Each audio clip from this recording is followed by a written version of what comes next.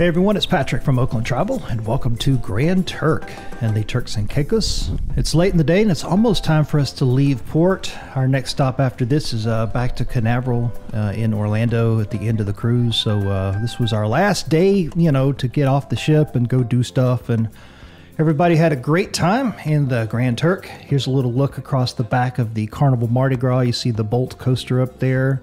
You have the pools and everything down here below us on deck 16. I'm kind of standing in the back corner of deck number 17 right there. So I've got kind of the perfect view of the wake of the ship and everything as we go to pull out. And again, this is Grand Turk and the Turks and Caicos.